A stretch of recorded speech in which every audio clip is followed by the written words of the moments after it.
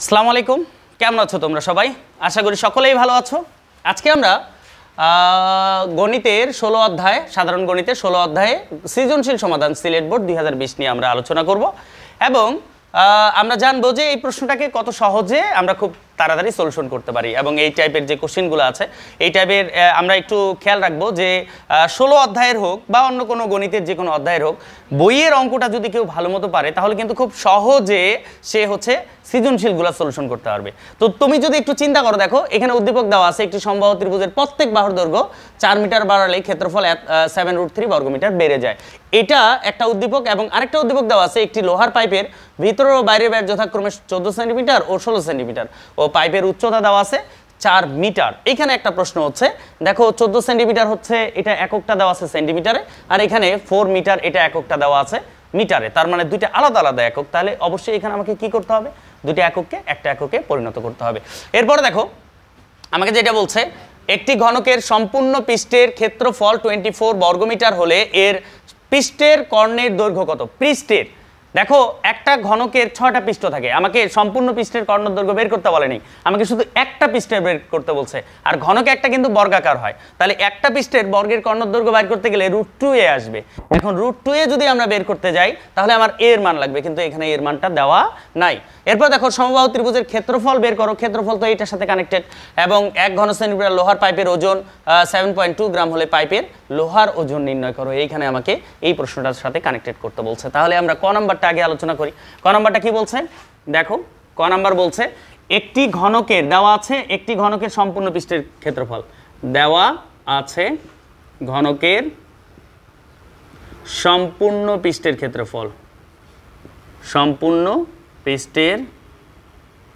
পৃষ্ঠের ক্ষেত্রফল। তাহলে সম্পূর্ণ পৃষ্ঠের ক্ষেত্রফল কতটুকু দেওয়া আছে? দেখো 24। এখন দেখো সম্পূর্ণ পৃষ্ঠের ক্ষেত্রফলের সূত্র কি? 6a² = 24। তাহলে a² = 24 বাই কত? 6। তাহলে a = কত আসতেছে? দেখো a = আসতেছে 4, a² তাহলে a = আসতেছে √4। তাহলে অতএব a = কত আসলো? 2। এখন আমাকে বলছে কি? আবারও দেখো আমাকে বলছে ঘনকের সম্পূর্ণ পৃষ্ঠের ক্ষেত্রফল চাইনি, আমাকে একটি পৃষ্ঠের, এখানে বলছে উল্লেখ করে দিছে, দেখো এখানে বলছে যে এর পৃষ্ঠের কর্ণের দৈর্ঘ্য, এর পৃষ্ঠ একটা বর্গাকার, তার মানে বর্গের কর্ণের দৈর্ঘ্য যদি আমরা বের করি, অতএব ঘনকের পৃষ্ঠের কর্ণের দৈর্ঘ্য, তাহলে সেটা বর্গাকার যেহেতু, তার মানে বর্গের কর্ণ হচ্ছে √2a। তাহলে √2 এর মান কত বলো? এর মান বের হয়েছে কত? 2। তাহলে অ্যান্সার আসলো আমার কত? 2√2 এত মিটার। ওকে, আশা করি তোমরা এই প্রশ্নটা বুঝতে পারছো। ওকে, আমার প্রথম প্রশ্ন থাকবে যে তুমি বইয়ের অঙ্কগুলো ভালোভাবে করো, তাহলে কিন্তু তুমি খুব সহজে বাকি অঙ্কগুলো তুমি খুব সহজে সলিউশন করতে পারবা। ওকে, এরপরটা দেখো ক্ষয়ের যে প্রশ্নটা আছে সেটা নিয়ে যদি আমরা আলোচনা করি, তারপরে কি আছে দেখো। এরপরের প্রশ্নটা আমাকে বলছে যে সমবাহু ত্রিভুজের ক্ষেত্রফল কত? সমবাহু ত্রিভুজ সম্পর্কে তথ্য দেওয়া আছে। এখানে কি দেওয়া আছে? বলছে একটি সমবাহু ত্রিভুজের প্রত্যেক বাহুর দৈর্ঘ্য, দেখো প্রত্যেক বাহুর দৈর্ঘ্য যদি 4 মিটার করে বাড়াই তাহলে ক্ষেত্রফল এতটুকু বৃদ্ধি পায়। আসলে বৃদ্ধি পাওয়া জিনিসটা কি, এটা আমার প্রশ্ন হচ্ছে। ধরে নাও আমার 60 টাকা আছে, একটু পরে 80 টাকা হয়েছে, তাহলে কয় টাকা বৃদ্ধি হয়েছে? বৃদ্ধি হয়েছে আমরা সরাসরি বলতে পারতেছি 20 টাকা, কিন্তু কিভাবে বের করলাম? 80 থেকে আমরা ওই 60 মাইনাস করার পরে আমরা বের করতে পারছি। এখন বড় সংখ্যা হলে মাইনাস করে দেখাইতে হবে, এটা ছোট সংখ্যা থেকে তুমি মুখে মুখে বলতে পারতেছো, ঠিক আছে? তো এখানে দেখো সমবাহু ত্রিভুজের কিন্তু দৈর্ঘ্য প্রস্থ উচ্চতা কিচ্ছু দেওয়া নেই, কিন্তু সমবাহু ত্রিভুজ সম্পর্কে আমাদের তথ্য আছে যে প্রতিটা বাহুই সমান। তো এই ক্ষেত্রে আমরা খ নাম্বার যদি সলিউশন করি তাহলে কি আছে? ধরি সমবাহু ত্রিভুজের প্রত্যেক বাহুর দৈর্ঘ্য, প্রত্যেক বাহুর দৈর্ঘ্য, তো প্রত্যেক বাহুর দৈর্ঘ্য আমরা ধরে নিলাম কত? a। তাহলে বলো সমবাহু ত্রিভুজের হচ্ছে ক্ষেত্রফল আমার কতটুকু আসবে? ক্ষেত্রফল আসবে, আমরা সূত্র জানি √3/4a²। এটা হচ্ছে আমার সমবাহু ত্রিভুজের ক্ষেত্রফলের সূত্র। এখানে বাহুর দৈর্ঘ্য a ধরছো a², এখানে b ধরছো b², c ধরলে c² দিবার, কোনো সমস্যা নেই। এবার আমার বাহুর দৈর্ঘ্য কয় মিটার বৃদ্ধি করতে বলছে? 4 মিটার। বাহুর দৈর্ঘ্য 4 মিটার বৃদ্ধি করলে, দেখো বৃদ্ধি করলে বাহুর দৈর্ঘ্য যদি 4 মিটার বৃদ্ধি করি তাহলে বাহুর দৈর্ঘ্য হবে কতটুকু? আগে ছিল এ, এখন বাহুর দৈর্ঘ্য বৃদ্ধি করছো 4 মিটার, তাহলে হচ্ছে a+4। ঠিক আছে, এটা হচ্ছে এখন আমার বাহুর দৈর্ঘ্য। তাহলে বাহুর দৈর্ঘ্য দেখো এখানে বাহুর দৈর্ঘ্য 4 মিটার বৃদ্ধি করলে এবার আমরা ক্ষেত্রফল বের করি। তাহলে ক্ষেত্রফল আমার কতটুকু হবে দেখো, আগে ছিল √3/4 a স্কয়ার, √3/4 থাক। এখন প্রশ্ন হচ্ছে আগে এ ছিল a স্কয়ার, এবার বাহুর দৈর্ঘ্য কত আছে a+4, তাহলে এখানে হবে a+4 এর উপর কি all square, a+4 all square. এখন বলো এই যে ক্ষেত্রফলটা আছে এটা বাহুর দৈর্ঘ্য বৃদ্ধির ফলে, আর এইটা যে ক্ষেত্রফল আছে সেটা তার নির্দিষ্ট যে ত্রিভুজটা আছে তার ক্ষেত্রফল। বৃদ্ধিটা থেকে যদি আগেরটা বাদ দেই তাহলে কতটুকু বৃদ্ধি পাবে সেটা কিন্তু আমার দেওয়া আছে। ঠিক আছে, তাহলে এটা যেহেতু দেওয়া আছে তাহলে প্রশ্ন মতে বা শর্ত মতে লিখি।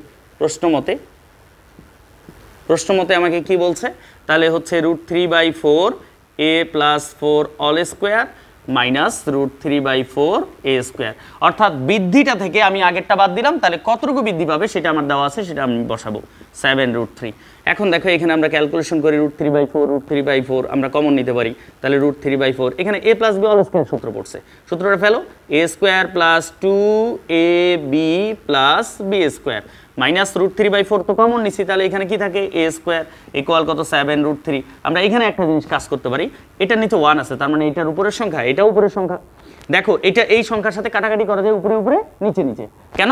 কারণ হচ্ছে তুমি সহজ জিনিস জানো যে ইকুয়ালের এই পাশেরটা এই পাশে নিচে আসে গুণ হয়, গুণ হলে উপরে নিচে কাটা যায়, এই জন্য আমরা এই পাশ থেকে এই পাশে কাটা দিব। এর উপরে 1 আছে, তার 1 এর সাথে এটা গুণ করলে তো ওটাই হয়, তাহলে এটা নিচের সংখ্যা এটার সাথে এখন উপরেরটা গুণ হবে, তার আগে এটার সাথে এটা কাটে দাও। তাহলে দেখো 4 দুগুণা কত হচ্ছে 8, এ আছে এ, আর দেখো প্লাস 4 এর উপরে স্কয়ার করলে কত 16 ইকুয়াল এটার সাথে যদি এটা গুণ করি তাহলে 4 সাথে কত হয় 28। তো এখন দেখো 8a ইকুয়াল 28 মাইনাস হচ্ছে 16, তাহলে কত আসতেছে 8a ইকুয়াল কত 12। তাহলে অতএব এখানে আরেকটা লাইন করি, a ইকুয়াল কত 12 ভাগ কত 8, অতএব a ইকুয়াল কত আসতেছে 1.5 মিটার। দেখো এখানে আমাকে বলছে আমার বাহুর দৈর্ঘ্য চলে আসছে, এখন আমাকে বের করতে বলছে কি, দেখো সমবাহু ত্রিভুজের ক্ষেত্রফল, তাহলে অতএব দেখো অতএব আমরা লিখতে পারি সমবাহু ত্রিভুজের ক্ষেত্রফল। তাহলে সমবাহু ত্রিভুজের ক্ষেত্রফল কি আসবে √3/4 a স্কয়ার। তাহলে দেখো √3/4 ইন্টু দেখো এখানে কত আছে এর মান কত 1.5, তাহলে 1.5 এর উপর কত স্কয়ার। যদি আমরা 1.5 এর উপর স্কয়ার করার পরে √3 দ্বারা গুণ করে 4 দ্বারা ভাগ করি কত আসে 0.974 বর্গ মিটার। ঠিক আছে, আশা করি তোমরা বুঝতে পারছো। এই যে প্রশ্নটা আছে দেখো এই প্রশ্নটা সবচেয়ে বেশি 16.1 এর যদি কোনো অঙ্ক সবচেয়ে বেশি আসে পরীক্ষার মধ্যে তাহলে এই অঙ্কটা কিন্তু সবচেয়ে বেশি আসে। একটা চ্যাপ্টার থেকে 3 থেকে 4টা অঙ্ক যেগুলো গুরুত্বপূর্ণ হয় এগুলো সবসময় সৃজনশীলে আসে, তো ওই অঙ্কগুলোর উপর তোমার আগে প্রাধান্য দিতে হবে। আমি সবসময় একটা কথা বলে থাকি যে আগে তুমি সহজটা থেকে নাম্বার তোলার চেষ্টা করো, তারপর জটিলের দিকে যাও। তুমি আরও বিভিন্ন চিন্তা করো কিন্তু আগে সহজটাতে নাম্বার তুলতে হবে। এখন যদি তুমি প্রথমেই সহজটা না ভাবে জটিলটা ভাবো তাহলে কিন্তু কখনোই তুমি ভালো রেজাল্ট করতে পারবে না। ওকে দেখো এরপরে আছে, দেখো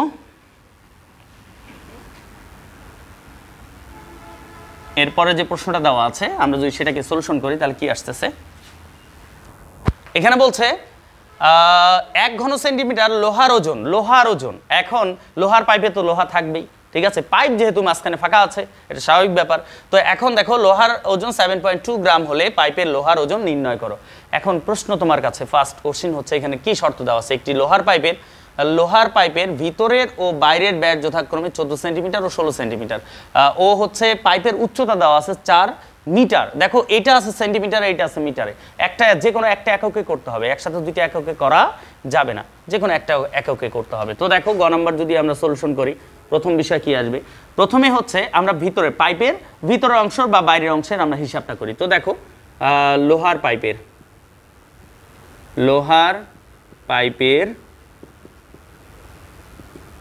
ভিতরের ব্যাস কতটুকু দেওয়া আছে, ভিতরের ব্যাস দেওয়া আছে কতটুকু দেওয়া আছে 14 সেন্টিমিটার। এখন দেখো লোহার পাইপের ভিতরের ব্যাসার্ধ, আমরা যদি ব্যাসার্ধ বাইর করি তাহলে কত আসবে r ইকুয়াল টু 14/2 ইকুয়াল কত 7 সেন্টিমিটার। ঠিক আছে, এটা আসলো।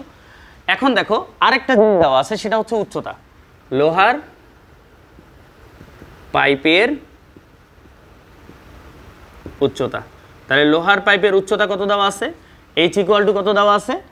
4 মিটার। এই 4 মিটারটাকে আমি সেন্টিমিটার প্রকাশ করি। 1 মিটার সমান 100 সেন্টিমিটার। তাহলে 4 মিটার ইকুয়াল 400 সেন্টিমিটার। এটা একটু তোমার মনে রাখতে হবে। অতএব লোহার পাইপের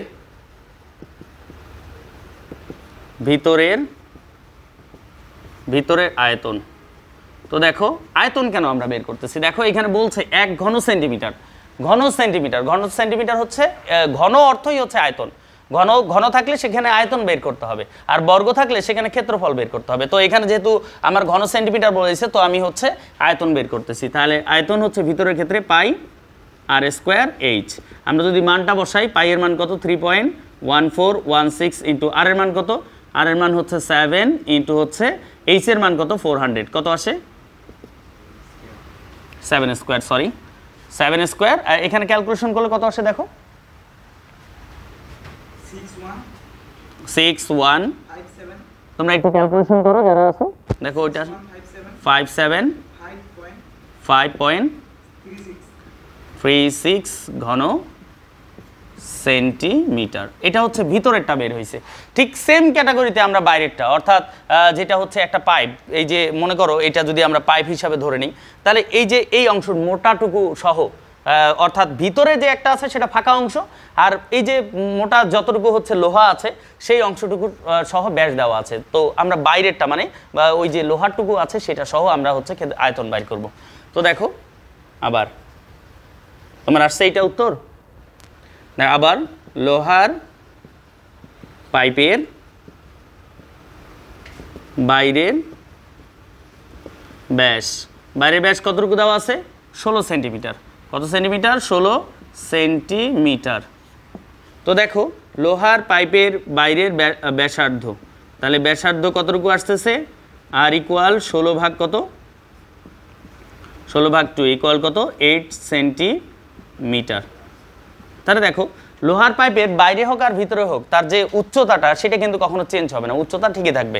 ঠিক আছে, তাহলে অতএব লোহার পাইপের বাইরের আয়তন সমান সূত্র কি? এখন দেখো এখানেও আর দ্বারা প্রকাশ করছো, এখানেও আর দ্বারা প্রকাশ করছো, একটু কেমন দেখায়, এখানে আর 1 দ্বারা প্রকাশ করি। তাহলে পাই আর স্কোয়ার এইচ, এখানে আর বলতে আর 1কে বোঝাচ্ছে।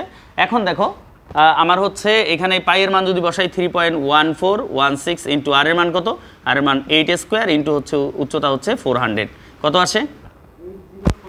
8042.4.96 ঘন সেন্টিমিটার। ওকে, 96 ঘন সেন্টিমিটার, এটা কিন্তু চলে আসলো।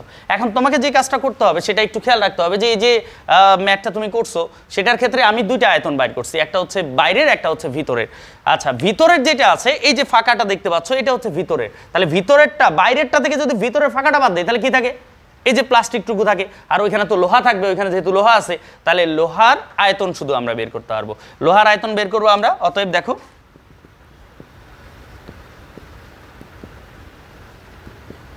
লোহার আয়তন, তাহলে লোহার আয়তন কত হবে বলো? লোহার আয়তন হবে এই যে বাইরের আয়তনটা থেকে ভিতরের আয়তনটা বিয়োগ করা।